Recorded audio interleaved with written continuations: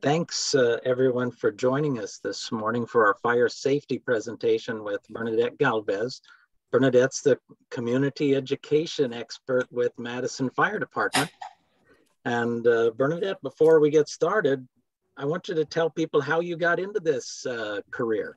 You know, what drew you into this field? Absolutely. So I've always, since I was young, I've always enjoyed people and also to help people. You know, my dad was in the healthcare field, and just, I don't know, you just get drawn to it, and I just love it. I've been in this position, or with the City of Madison Fire Department for over 30 years. I absolutely love it. And when people say, when are you going to retire? It's like, I love my job. You know, I absolutely love it. I don't have to, you know, I don't physically go into fight the fires. I actually am one of the people who help afterwards, and also prior to fires and medical emergencies. We try to, again, fire prevention or injury and fire prevention. I absolutely love this job. Right. And I know that you put on a terrific program in June, Safety Saturday. I enjoyed working with you on that as well. That was a lot of fun. Yes, absolutely. But yes, I teach fire safety from the unborn, because we also do car seats all the way to, you know, everybody's living long lives over in their hundreds. So and what's neat about my job is you're actually teaching people about life and death, but, you know, in a way that they understand and not too afraid, because again, certain things are preventable, and people can help do things. I want to tell you guys, I'm very impressed that you guys are all on Zoom. I'm impressed. I had trouble when I first started doing it, and like today, Mike is helping me. So yay! Thank you everybody for being here. So Mike, should I go ahead? Yeah, go ahead, Bernadette. Let's launch into it. We're fighting fires now, and we're stopping them before they even get started, right? Yes. So I am Bernadette with the Madison Fire Department. And so if there's any questions, anybody has any questions during my presentation, and of course I'll get them afterwards, you can go ahead and ask me, you know, because I sometimes forget if somebody's talking, it's like, oh, I've got to ask them later. And then it's like, oh, I forgot my question. So I'm okay with you asking me if I'm talking about something, ask me. I may cover it later, but I don't mind at all. I'm very informal. So the top fire causes are cooking, heating, electrical, smoking, and candles, okay? Cooking, heating, electrical, smoking, and candles. And we're gonna go over each of these. Another thing that I do, and I tend to do, and you guys, I talk fast. So tell me to slow down if I do. So cooking, okay? Everybody cooks. And cooking is actually the #1 cause of fire. Like I said, everybody cooks. And I know my slides sometimes have a lot of wordings to them, but I'm going to also add to them. And a lot of my information is coming from the National Fire Protection Association. And I'll give this all to Mike and he can share it. But very simple words, very good website that we always refer to, because they have panels of people who gather information, and really good. So whenever people cook, right, you don't have a smoke alarm in your kitchen, because you're supposed to be standing up and not laying down when it comes to cooking. So a lot of the reasons why we get called is people cook on their stove and they forget about it and they leave for work, okay? And then the smoke alarms go off. Or people are cooking, they leave the room, either go to the restroom or they get distracted on a video or television, and then a fire starts on the stove. Don't leave the kitchen. If you leave the kitchen, turn off your stove, okay? When it comes to grease fires, I just want to see what I have here. When it comes to grease fires, let's pretend you guys are cooking, let's say French fries. Grease fires are bad when they come and make a fire. So there's 3 things, think back when you were younger, 3 things you learned that make and support a fire.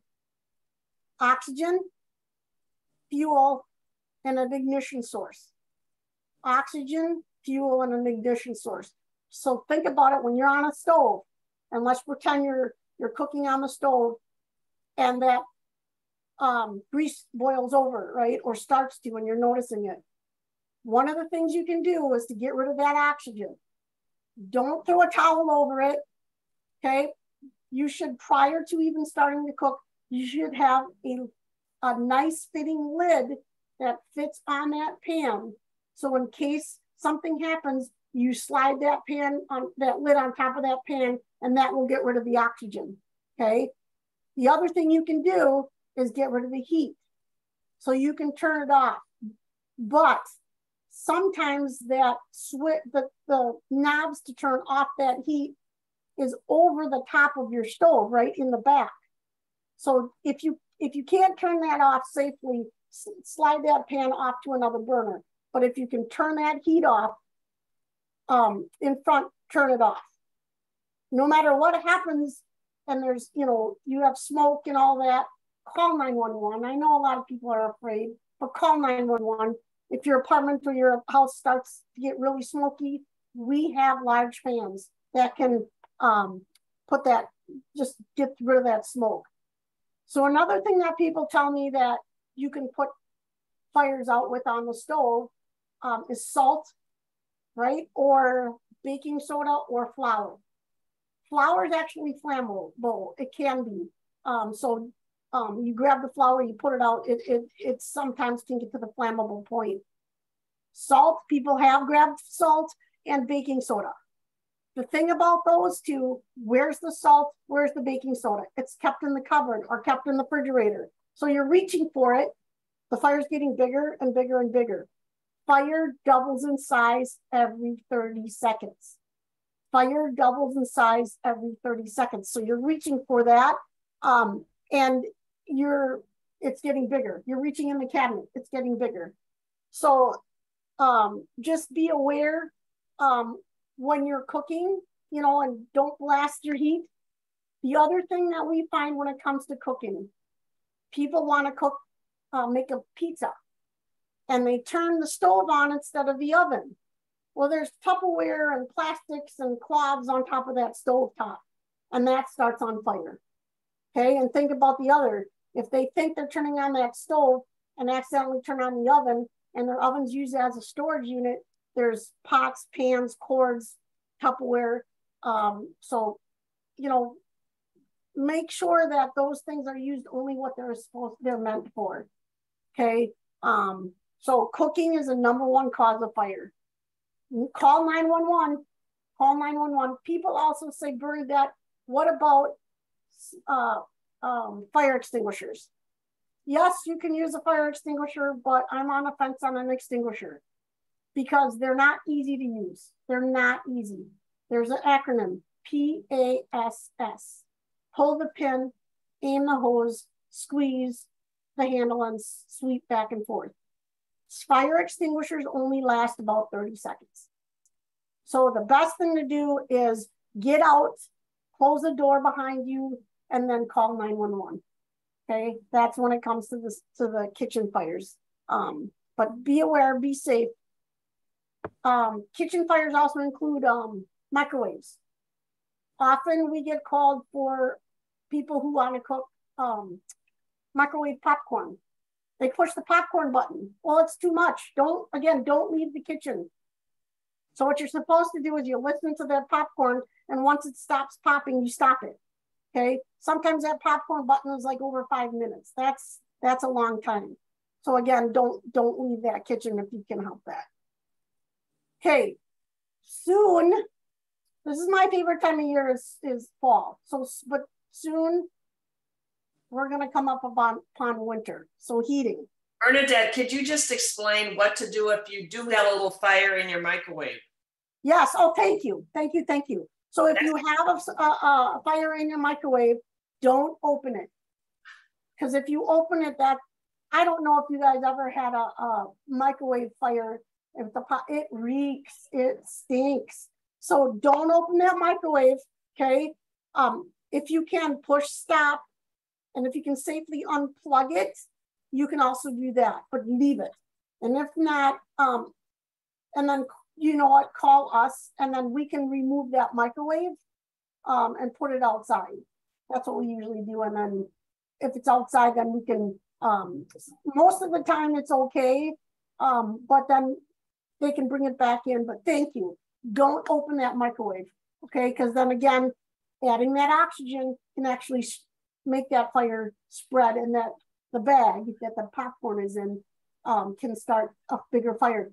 The kids who sometimes have to be at home for just a little bit until the parent gets home from work, they like the mac and cheese. I tell them, do not use the stove. The parents tell them, do not use the stove or the oven while I'm gone.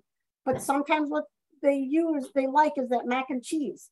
And that mac and cheese, they're supposed to add water and then put it in the microwave. Well, children confess to me and say, I forget sometimes to put the water in it, and then that thing, the bowl melts. And so I tell them, please make peanut butter and jelly sandwich. Don't use anything. Just wait till somebody comes home, even not to use the microwave. But yes, thank you.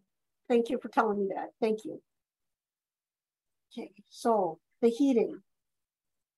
So we get these space heaters. So way back when, and some people may still have them, and they might still have them at the thrift stores. Remember the space heaters? You could see the hot coil. Well, now they're ceramic, and they're on a timer. And if they get knocked over, they automatically shut off.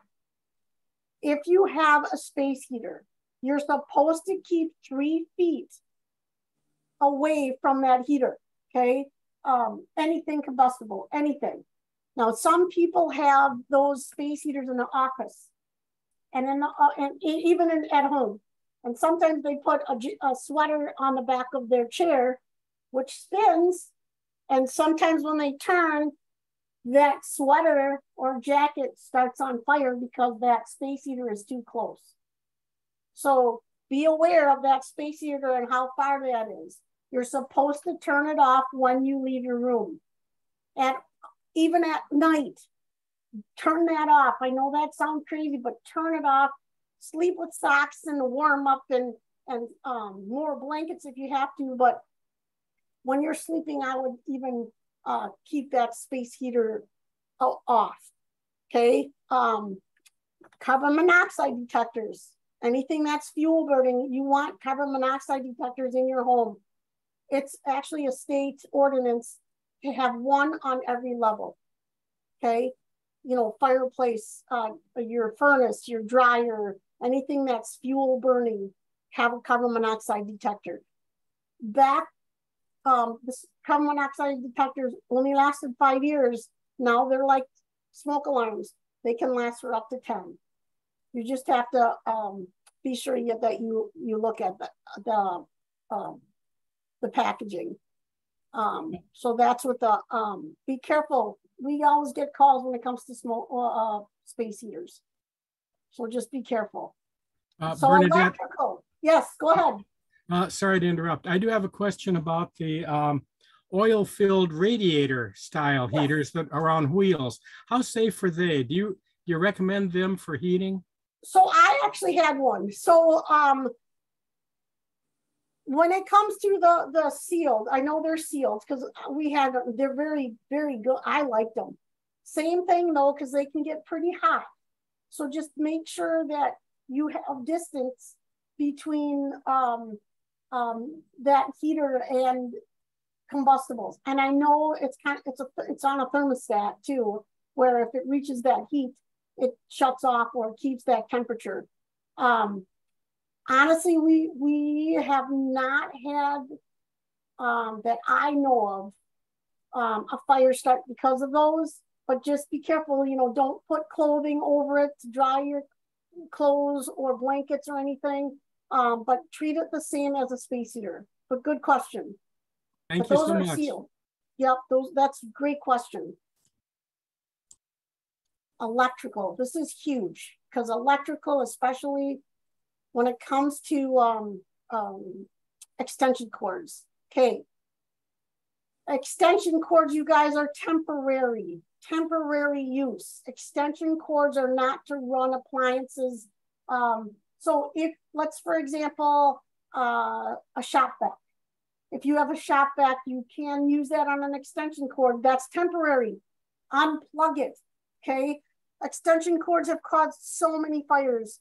I'm not talking about the surge protectors. I'm talking about extension cords. Don't run them under a carpet. Don't run them up on your walls and through ceilings, drop ceilings.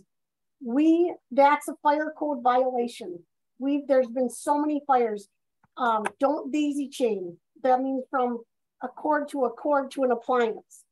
When it comes to refrigerators, microwaves, those should be directly plugged into an outlet. Do not run those to an extension cord. When it comes to toasters, use your toaster and then unplug it.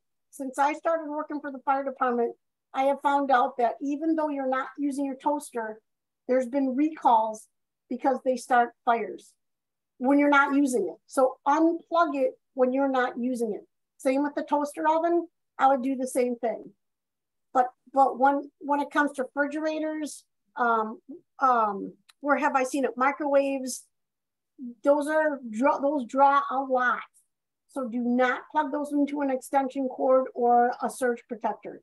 Those have caused fires. It is so common that people run extension cords, again, underneath a rug. If you need an electrician to make another outlet, please have them do that.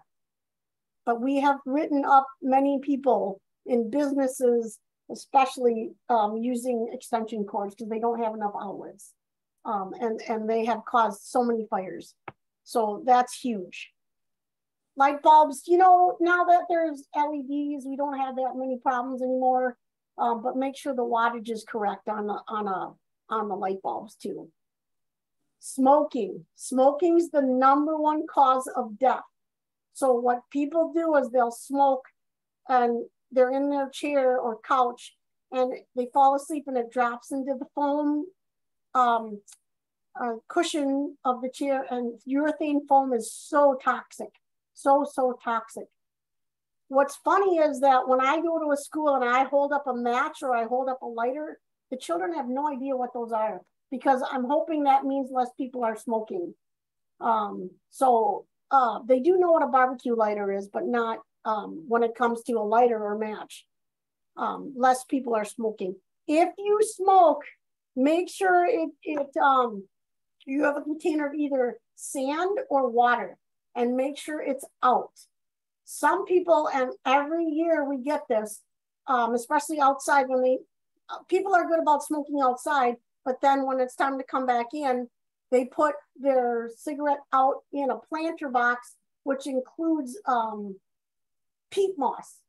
We've had so many fires. And then the planter starts on fire, starts the outside of the building on fire, and then goes up into the building. So make sure that is snuffed out completely, okay? This is the other thing. If you're on oxygen, please don't smoke. I know it's a hard habit to quit, but if you smoke and you're on oxygen, oxygen supports that flame. Okay, oxygen supports that flame. Unfortunately, way back, I've been in the job forever, and unfortunately, we've had a person pass away. But when it comes to oxygen and smoking, not a good combination. Okay, I know that's a hard habit to quit, but just be aware. Electric cigarettes, e-cigarettes, there's batteries in there and those actually start fires. That's a new thing. That's different to me.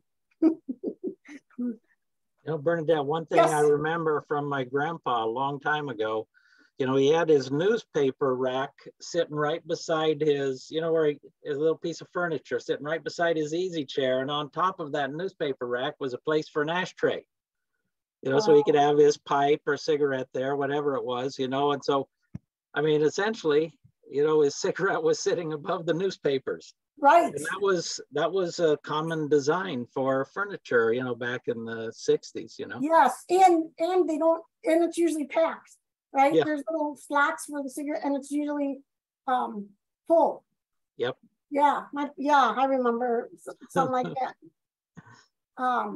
Okay, candle. Dad, I have a question. What is a fire? What was that? Fire something? Fire safe cigarette. What is that? So that's supposed to stop. So if you put your cigarette down after smoking it, it's supposed to kind of self-extinguish, but as it comes down a little more. So, but if you set it down, it's supposed to extinguish itself. Okay. Yeah, that was brought up a long time ago. But most of the time, so a lot of the times, so it's the peat moss, and then, okay, students are coming back, and here on the campus, that's 44,000 students, and then you add faculty, that's 60,000. So what we find is some of the students, they'll put that cigarette, whether it's a safe cigarette or not, they'll put it on banisters or things where they're not supposed to be, and then they start, or else they'll flick it and think that it, without putting it out, and then we end up having fires. And unfortunately, we haven't had a decent rain, so that too plays a factor. But the safe cigarettes was a thing where they're supposed to self-extinguish. Good question. All right, candles. They banned candles from the UW campus. If you live on campus, you cannot have candles on campus because they cause too many problems and they were not in a holder. So if you have candles and they are nice smelling, make sure they're in a proper holder. And like the space heaters, if you leave the room, blow the candle out. Animals, if you have a cat or if you have a dog, we've been known to knock these over and start a fire. Okay, make sure they're in a sturdy holder and just blow it out before you leave. Before you leave the house, make a round, walk around your house or your apartment. Make sure the iron's off, even though those are self-turn off also. The stove's off, the candles are blown out. Don't run a candle while you're sleeping. I like having the windows open. You don't have curtains, but it's like curtains would blow and then could catch that curtain on fire with a candle. They do make flameless candles that smell and flicker. I know it's not the same, but they have those and they sell them. During Halloween, they put them in the windows, which is kind of neat because they do kind of neat. They look neat and they do flicker, and then we don't have to worry about those. Those are battery operated. That's pretty cool. But again, have distance from that candle from anything that can combust or fall over.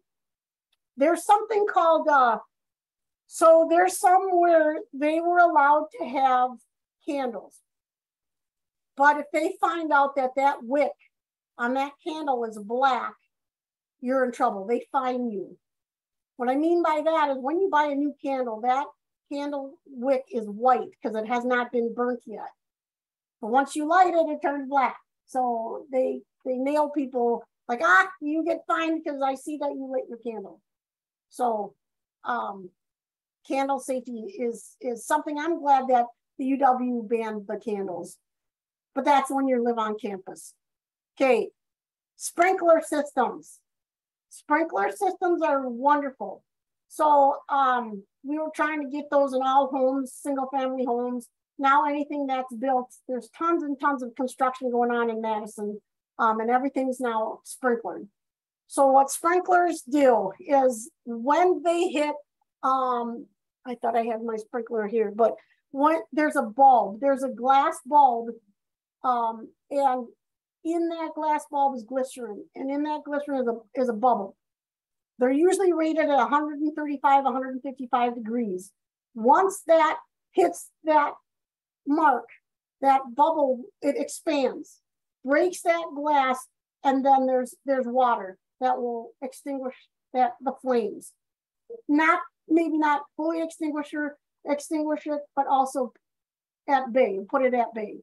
Then we still have to come. It's not going to get rid of the firefighters' jobs. We still come to make sure. Don't hang anything from that sprinkler head. It's got to do its job, and don't block it. The other thing I want to say about sprinklers, it is not like the movies. Not all sprinklers will open up in the whole building. It's only that one. So if that heat and flame go across the ceiling, because remember, heat, smoke rises. And if that sprinkler head, right, goes off at 155 degrees, if it's still not, the fire's not out, when that smoke and flame goes over to the next one and hits that smoke, that sprinkler head, it will open up. You guys, I've been on this job again for over 30 years. It's mostly only been one sprinkler head that's put out that fire. Only once have there been three, and that's at Aramark, where they're uniforms for mechanics and people who work with oily clothes. So they self-combusted in these big, huge bins. And then they started 3 bins on fire, and that's when 3 sprinkler heads went off. But sprinklers are good. Now, even if you have a sprinkler in your apartment or your home, it doesn't mean you can't leave. You still have to leave your home or apartment. If you hear that smoke alarm, oh, I'm protected. No, you still have to leave. Because there's still smoke, there's still toxic elements in that. So please, just because your sprinkler doesn't mean you should not leave. Okay. So Mike, here we go. Here is something that I'm going to try. We worked on this. So let's see. I'm going to share my screen, you guys. Okay. Can you see that, Mike? Not yet, Bernadette. Switch to your video screen that you had set up there. So that's 2, 1. There you go. Okay.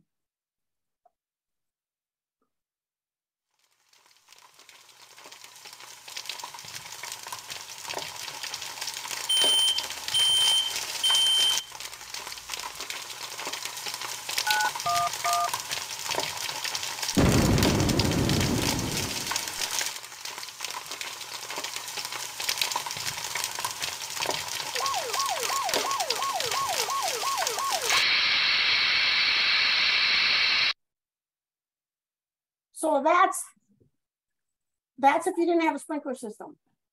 So now here's if you have a sprinkler system.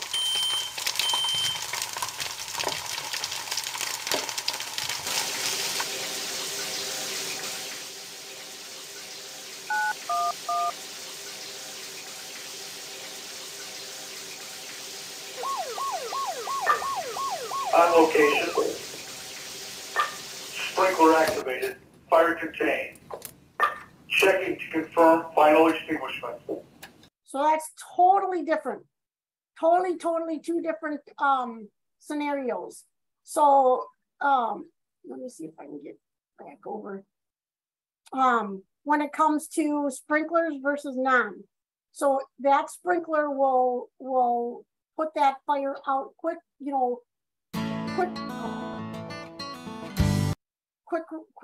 It will put that fire out. Or at least extinguish it to the point where you can safely get out. How long does it take? I didn't quite get it on the timeline there. How long does it take? It takes so many minutes to call 911, right? And then it takes time to get the firemen in their outfits. Exactly. And then they have to get, we had a vehicle crash with fire in front of my house. And it took about 10 minutes. The guy was a goner before they got there. Yeah, so our thing is 4 to 6 minutes, and people. So that's the thing, Mike. That's a good thing. People have to call us. They can't assume others are going to call. And the quicker people can call 911, the quicker we can get there. So exactly. So what happens when someone calls 911?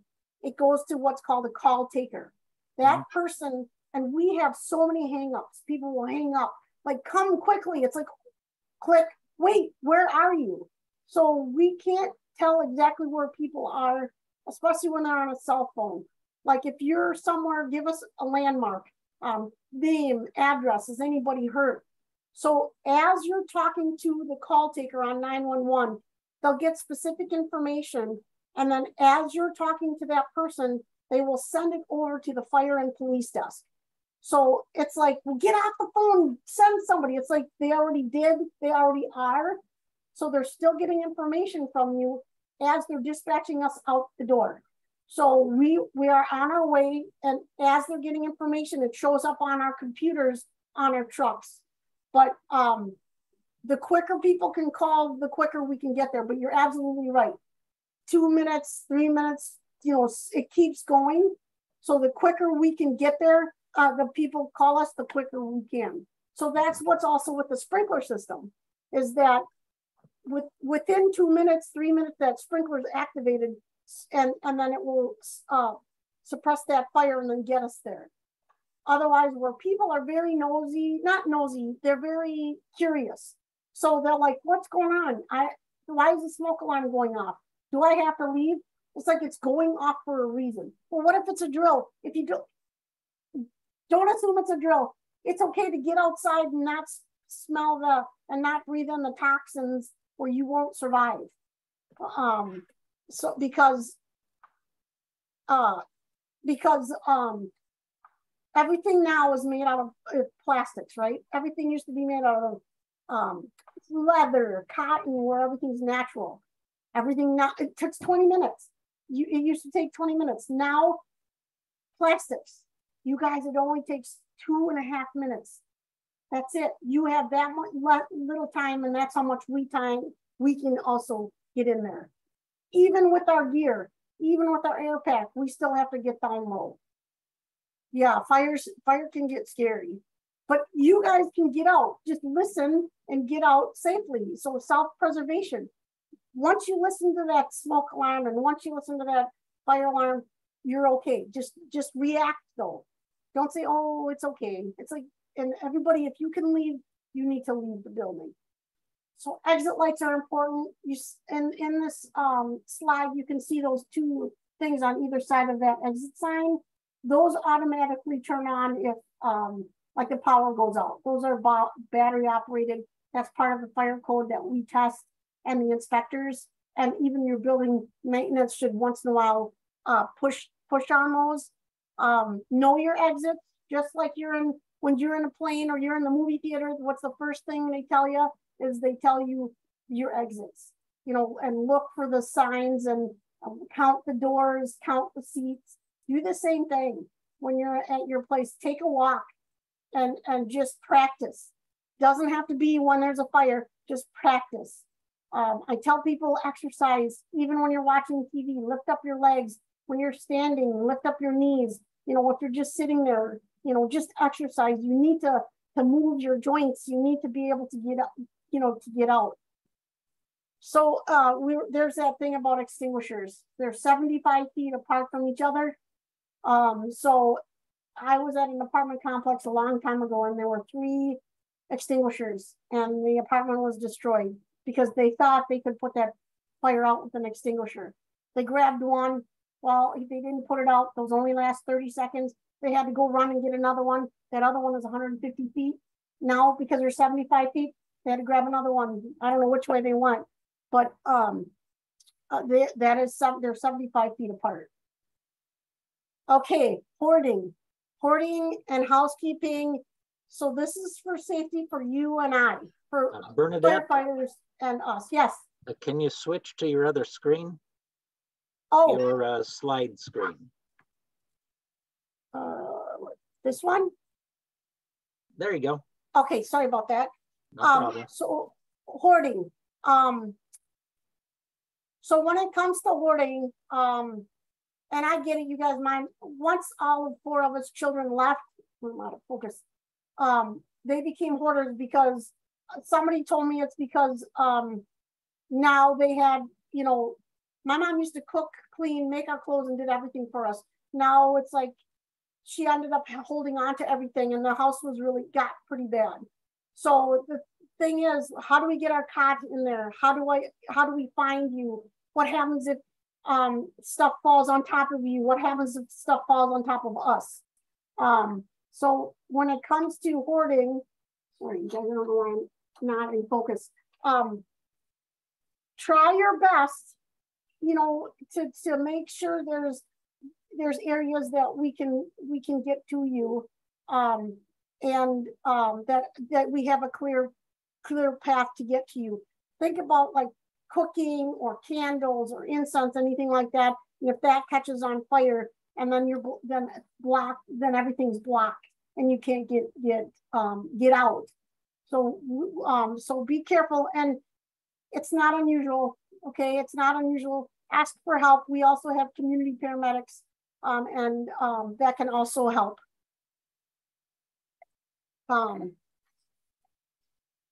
Nope, I'm busy. Can't answer the phone. So just be careful. Exits. Again, think when you were young, 2 exits out, a window and a door. Quickest way out is the door.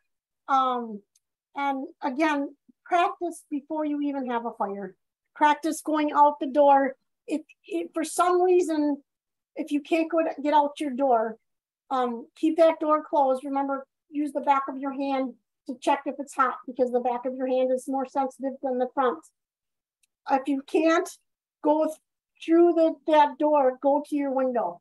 You don't need to jump. You don't need to do anything like that, but just yell, shake a shirt or something, get somebody's attention. They'll see you. The neighbors will see you before we even get there. But keep that door closed. Smoke will hold back smoke and fire, okay? But again, the easiest and safest way, listen to the smoke alarms, get out and go out your door. But again, practice without even a fire even starting. And, you know, and also going back to pretend people are like cattle. You go in and out the same way. So pretend that one main entrance is blocked. Look for another exit. People are, I mean, of course the alarms will sound when you're going out an emergency exit. Don't go out it, but pretend. Just pretend you gotta look, you know, I need to find another exit. So practice a fire drill on your own, just to make sure you know where your exits are. So this was a picture that was taken and they blocked the exit. How are you supposed to get out with all that trash, all those boxes, to get out safely? That's a marked exit. So again, make sure, marked or unmarked, that you can leave safely out of an exit that you're supposed to be able to get out of. If you guys live in apartments, if you see something, say something. If they're propping open the exit, the emergency exits, that's your stairwell. That's a safe place, supposed to be. When you see these construction sites going up, the first things that go up are the stairwells and the elevator shaft. Okay, so those elevators need to be, and the staircases, that's supposed to be a safe place. So if you're propping open that fire door from your hallway that goes into the stairwell, that's not good.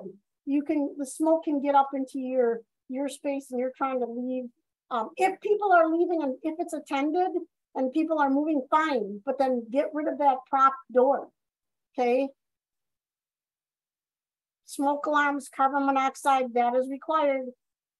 Smoke alarms, 1 in every bedroom or sleeping area, 1 on every level. There should be a smoke alarm 6 feet outside that door, the bedroom doors out in the hallway, okay?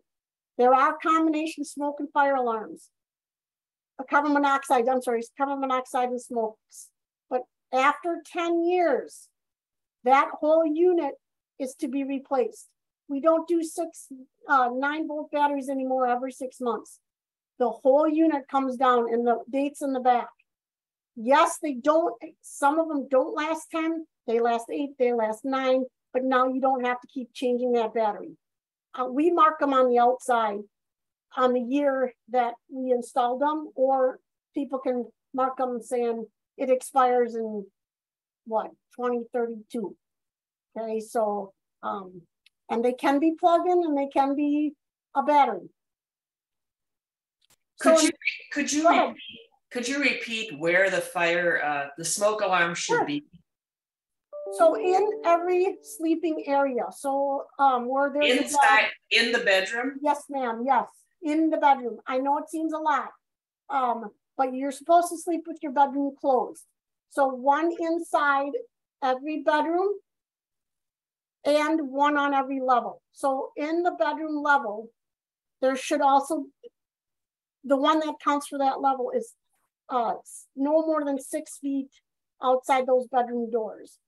So I know it's a lot. We have a house in the Hilldale area and all the bedrooms are in one corner. And yes, each bedroom should still have a smoke alarm inside. And then right outside those is another smoke alarm.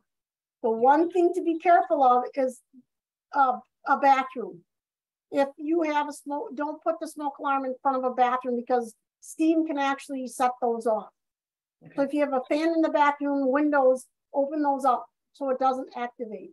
Now, the newer smoke alarms has a hush button.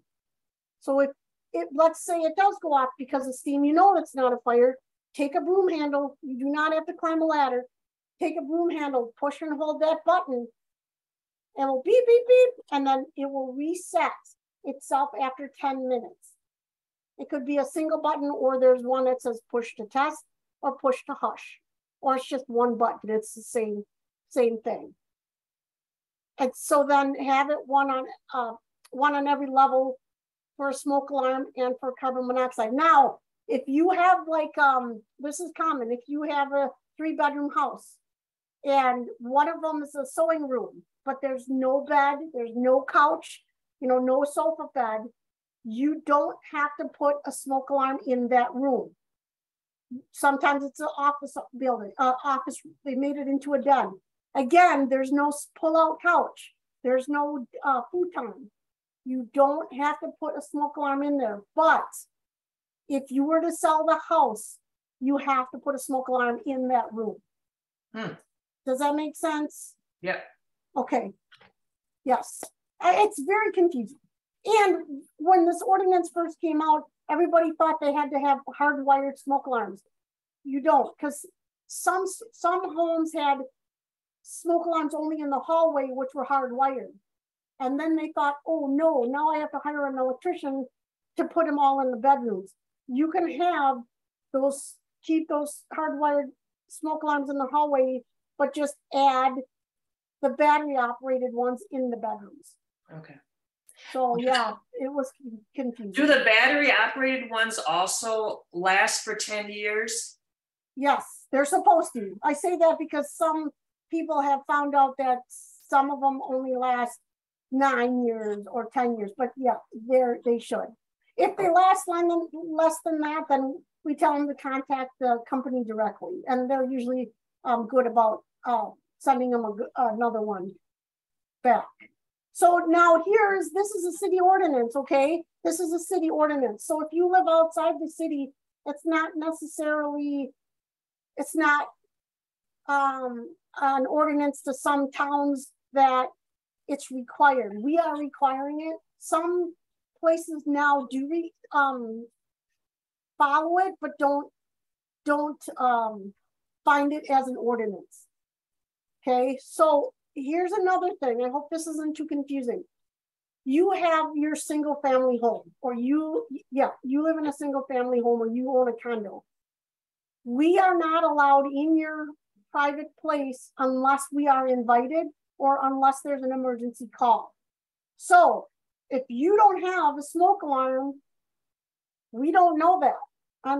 You know, it's up to you guys to do that, but we won't know that unless you had a fire or unless you have a medical emergency. You can get fined $172 per alarm.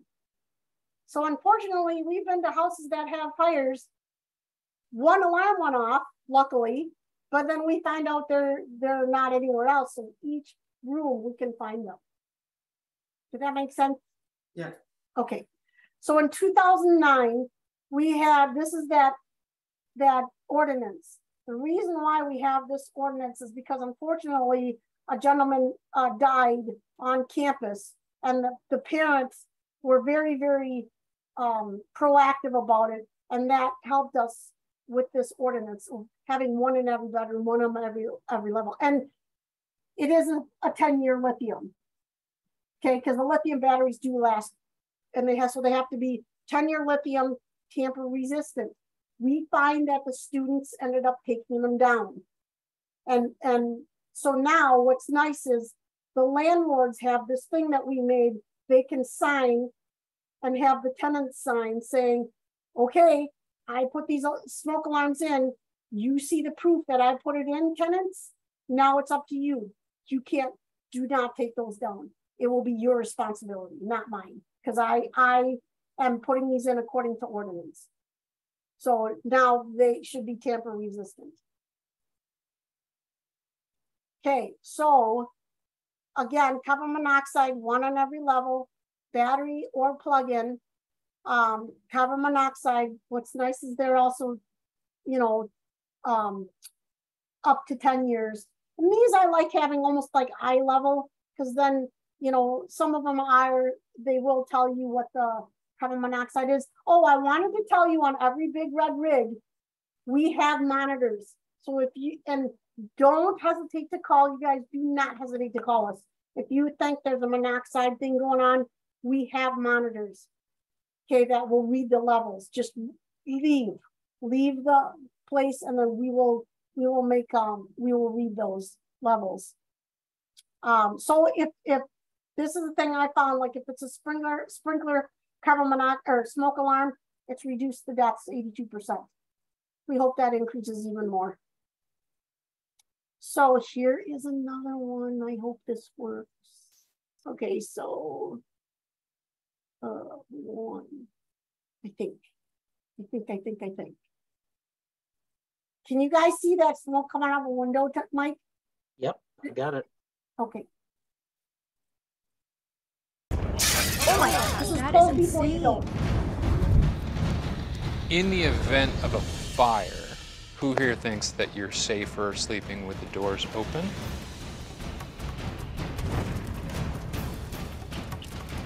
I keep them open because I was a mom for so long. My kid's room is 2 doors down from mine. Always open. I'm not all that confident they would stop anything anyway.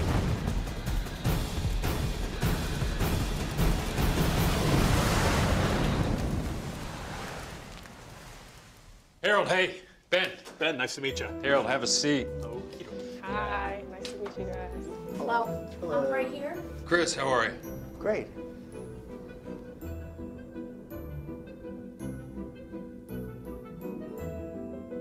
As you think about fire safety, what keeps you up at night?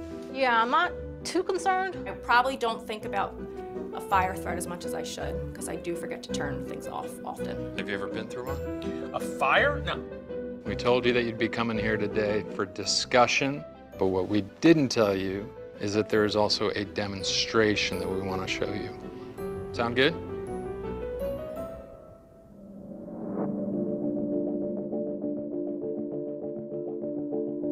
I want to introduce you to Steve, the director of the UL Firefighter Safety Research Institute. I'll let Steve take it away. Welcome. My job is to lead a team of people that study how fire grows and spreads so we can keep you safe. Here at the Delaware County Emergency Services Training Center, we essentially turn this place into a laboratory. We've got several structures around here that we build to simulate where you live. And one of those structures is right here behind me. What I want you to do is I want to take you inside here, and I want you to see how this looks like your home. And then once we get you outside, we're going to go ahead and recreate what would happen if there was a fire in this structure right here. Look pretty normal? Yes. Yeah, got some furnishings. You'll notice the difference down here as we walk down. This bedroom door will be closed, and the one at the end of the hall will be open. And what I want you to do is pay attention to the comparison of the two of those and think about you and your family trying to survive this fire. All right, we just hit the button. We have ignition.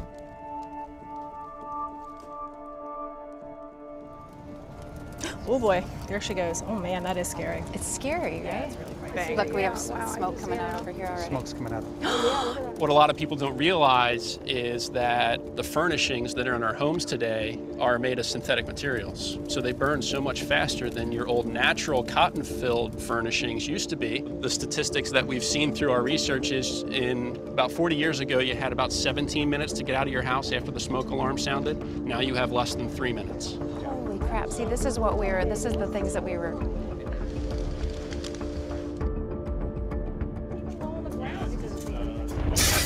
Oh my God. Whoa. Can you feel that?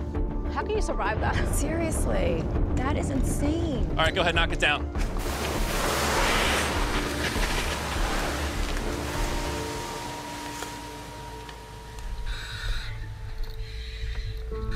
All right, as you remember, closed door on the left, open door on the right.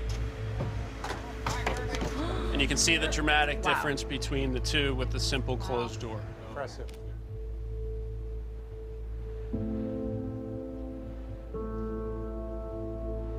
We want people to be as prepared as possible and understand the importance and how little time you have and what that simple barrier can provide to you and your family should you have a fire. I want you guys to throw some hard hats on and some safety glasses and at least poke your heads in the windows, or you can even walk in the hallway if you want. Give me a word or phrase to describe what you just saw. Anxiety. Frightening. Terrifying. I really didn't expect anything like this.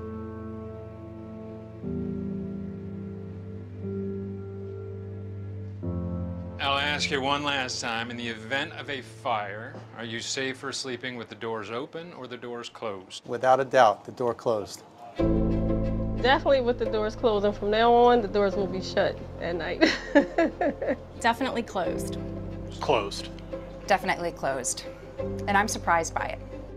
It's always great to be able to get the message out when we can take our research and get it out into the community to change behavior with the message of close before you doze. It feels great, and hopefully we can save lives. If there was one bit of advice that you could give friends or family today, what would it be? Close before you doze. Close before you doze. Close before you doze. Close before you doze. Close before you doze. The key fire safety messages we want people to have are, one, have working smoke alarms in every level of your home, inside and outside every sleeping room. We want everybody to have an escape plan. Should you have a fire, you should know how to get out quickly. And if you can't get out quickly, having a closed door between you and where that fire is critical to your survival.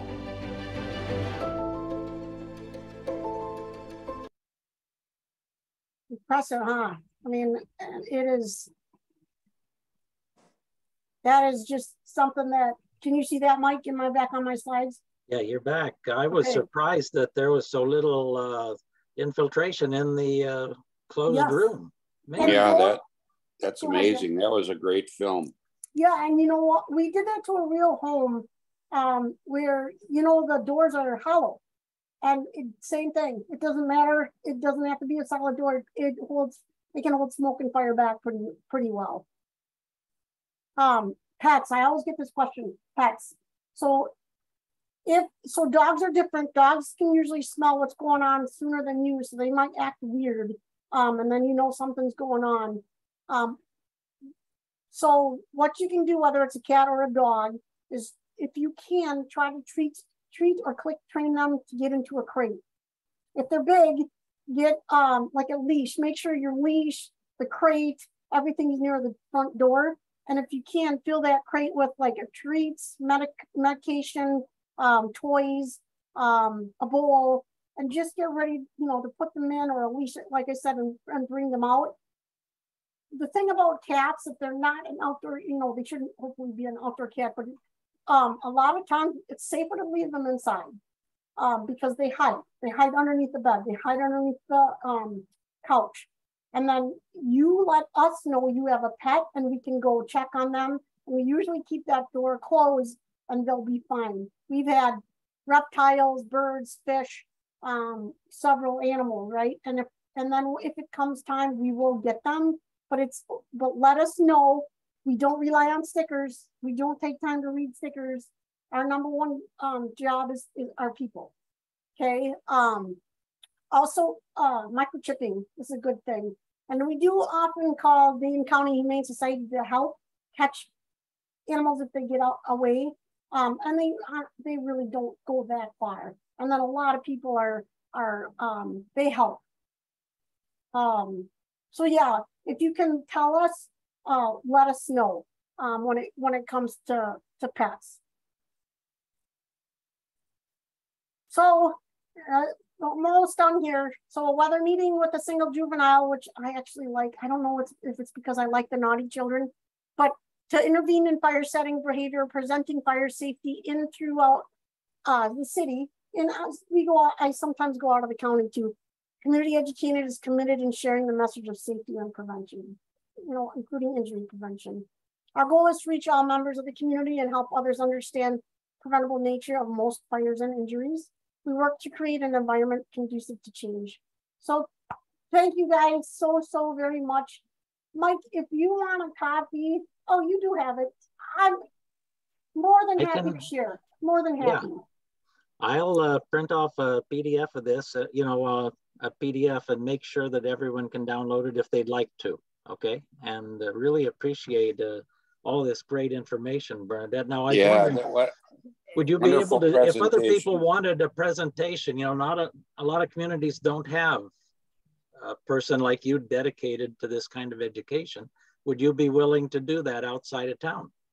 I guess I would be, if depending on how far, I like up north. It's pretty up there. We have relatives up in St. Germain, but if I don't mind at all, if it's on Zoom, and absolutely, I love my job and I love sharing, and again, it's all about safety. And once we're safe enough, and to do in person, but isn't it nice sometimes not to just get in the car and drive? Sometimes I think I'd rather have people just be safe in their home, right? Also, but absolutely, Mike, whatever you want, and again, absolutely more than happy to share my stuff. Yes, great. And do any kind of talk. Yes.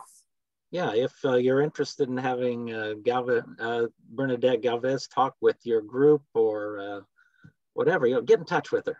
She's fantastic. Yeah, and then maybe in the future, Mike will do even more, right? That's right. Yeah. Yeah, Bernadette's got a whole bunch of things here, and we're thinking about scheduling her for another group here, another presentation coming up. Yes. So thank you. It's great. Any other questions for Bernadette?